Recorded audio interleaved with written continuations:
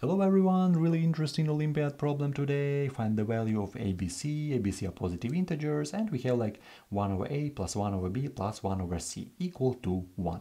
We need to find an integer solution to this problem. How can we do that? There are a lot of approaches, but I want to show you my really interesting, tricky approach right here. So first of all, we have like 1 over A, we have the sum. So let's try to add it, to use a cross multiplying, and let's try to find maybe final equation, so final step of multiplying, simplifying right here. Okay, so we have this situation. Right now, let's suppose that right here, let's suppose that A is less than B, B is less than C, and of course equal. So A is less than equal to B, B is less than equal to C. Okay, and let's find a common denominator right here. So we have A, B, C, our common denominator, so A, B, C. So right here we will have like BC plus AC and plus AB equal to 1. Yeah, so we have this situation. We just add all the three elements. And right now let's cross multiply our this equation. So right here and right here. So we have like BC plus AC and plus AB equal to ABC. Yeah, and this is really important equation for us. So this is very important equation for us. And right now we suppose that A is less than equal to B, B is less than equal to C. So let's write these inequalities. A is less than equal to B, B is less than equal to C. Okay, take a look closely. If we have this situation like AC and BC, for example, we need to compare these two products. What sign we need to write right here? So if A is less than C, then if we multiply both number by this value, we will have the same sign, the same sign right here. And if we need to compare AB and BC, yeah, as you can see, AB right here, BC right here, this is this sign. So in this way, it will be bigger than this because we multiplied by B. A is less than C, so our sign is the next one. And right now, really interesting moment, because take a look closely. Let's change AC by BC and AB by BC as well. So what we will have as a result? We will have the next one, that BC, so I write this the same, plus AC and plus AB. And let's change this equal sign by inequality sign in this way, because we change AC by BC, and we have BC in the beginning, so BC plus, right here instead of AC we have BC, so plus BC, and right here plus BC as well, plus BC. This is equal to ABC, we know it from the beginning, so ABC is less than or equal to, right here we add it, 1, 2, 3, we'll have 3BC. And if we cancel this inequality by BC, right here and right here, we will have that A is less than or equal to 3. So as you can see, there is no like a lot of ways how can we solve it. And if we are talking about all integer solution, we're talking only about 1, 2, and 3, because A is less than equal to 3. So let's start to solve it. So let's suppose that A is equal to 1. If A is equal to 1, let's plug in all of this information right here in this equation. So this is the main equation, equation 1. Plug in A equal to 1. We will have like BC plus AC plus AB equal to ABC. So I rewrite this equation right here. And let's plug in all information A equal to 1. So BC plus C plus B equal to BC. Yeah, we just write it in this way. And right now, what we will have like BC and BC, we can easily cancel this from both sides. And we will have like C plus B equal to 0. And if you're talking about integer solution right here, C plus B equal to 0, we cannot find like integer solution because one of these numbers should be negative, because right here, for example, B is integer 4. Then we need C equal to -4, but this is not like a positive integer solution. So right here we can write it as not possible. Not possible. So we reject the first case when A equal to 1. Let's go next. Let's check real quick our A equal to 2. So if we suppose that A equal to 2. if a equal to 2, let's plug in real quick, we will have like bc plus 2c plus 2b equal to 2bc. Simplify this a little bit. Right here we can subtract 1bc from both sides, and we will have the 2c plus 2b equal to bc. We have this situation right now. Okay, let's simplify this a little bit. Let's simplify this. Let's try to factor it real quick. So we have like 2c plus 2b equal to bc. Let's bring this all on to the left hand side. We have like 2c plus 2b equal to, or not like equal, minus bc equal to 0. Yeah? And right now I want to factor from here c. So let's factor from this one, and from this one let's factor c. If you factor c, in parentheses we will have b minus 2. So b minus 2. And minus 2b plus 4. I write it as 2b plus 4, and I wanted to add 4 to the left hand side, 0 plus 4.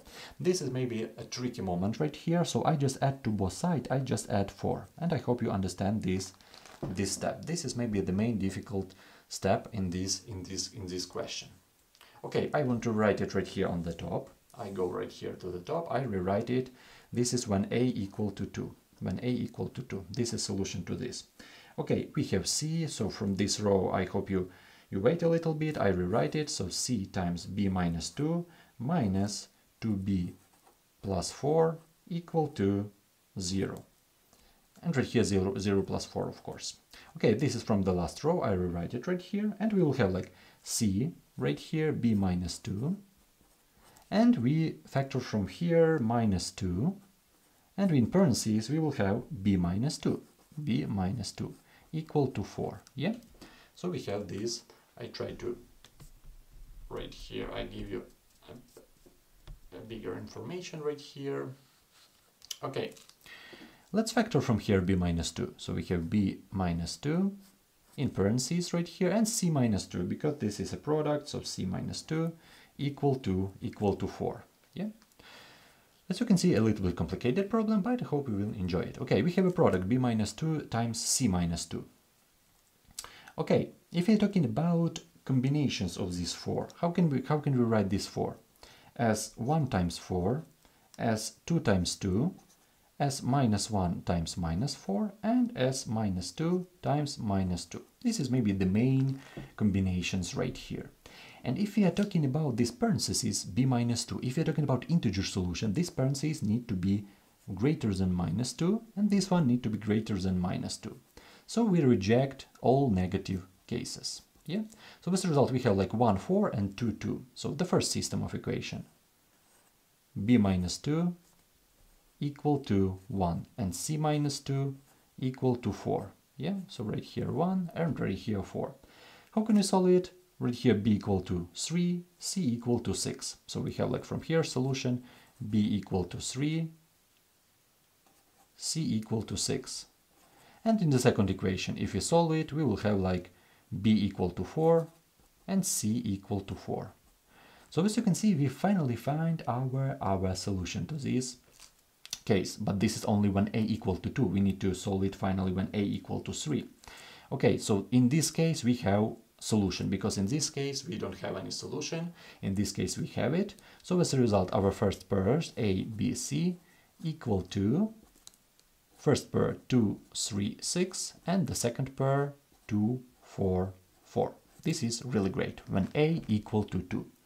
Let's go next. We need to solve when a equal to 3. This is our final solution to this problem. So a equal to 3. When a equal to 3, what equation we will have? Like, let's go right here or right here. We just plug in, instead of a, we plug in 3. So we have like bc plus 3c plus 3b equal to 3bc. Okay, so right here what we have in this equation, we have like 3c plus 3b equal to 2bc. We just subtract bc from both sides. Okay, let's try to bring all on to the left hand side. So we have like 2bc minus 3b minus 3c equal to 0.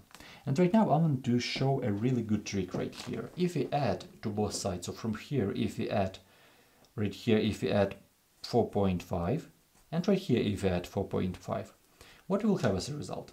We will have like the next one. So from here I factor b. We will have like b in parentheses. We will have like 2c minus 3. And right here, if I add it, I can factor real quick minus 1.5 in parentheses 2c minus 3 and equal to 4.5. So this is maybe a difficult moment for you, but I hope you understand this step. Okay, let's go next. Let's try to factor it. We have 2c minus 3, so we have like 2c minus 3 and b minus 1/2 equal to 4.5. Multiplying by 2 real quick, and let's multiply these parentheses because we have like here, right here, not a really good number. So we have like 2b minus 3 and 2c minus 3 equal to 9. Okay, and right here, what combinations we will have? We will have like 1 times 9 and 3 times 3. 3 times 3. And I wouldn't waste your time because right here, real quick solution when a equal to 3, we can easily find it. We will have like a, b, and c will be equal to. So the first combination, if you plug in 1 and 9, we will have like a real quick solution 2, 3, 6, 2, 4, 4, and 3, 3, 3. And let's write our answer right here. So this is when is a is equal to 3. So our final answer, because we supposed that we have an equality right here. So we need to write our final answer. We will have like a, b, c is equal to, if we're talking about all solutions, we will have like 2, 3, 6, this is first pair, 2, 6, 3, this is second pair, 3, 2, 6, this is the third pair, 6, 2, 3, 3, 6, 2, 6, 3, 2, 2, 4, 4, the next one 4, 2, 4, and 4, 4, 2, yeah, 4, 4, 2. This is all from here, so from here combinations, from here the last combinations, and the last one right here, I write it right here, 3, 3, 3. Maybe a lot of students think only about this combination, yeah, but we have a lot of really interesting combinations. A little bit complicated problem, but I hope you understand this explanation. Maybe you don't understand this step because right now I don't have enough space and I write all combination real quick solving systems in my mind. Because it's not hard when 2b minus 3 equal to 1 and you find real quick b equal to 2 from here. Yeah, so I hope you understand this step.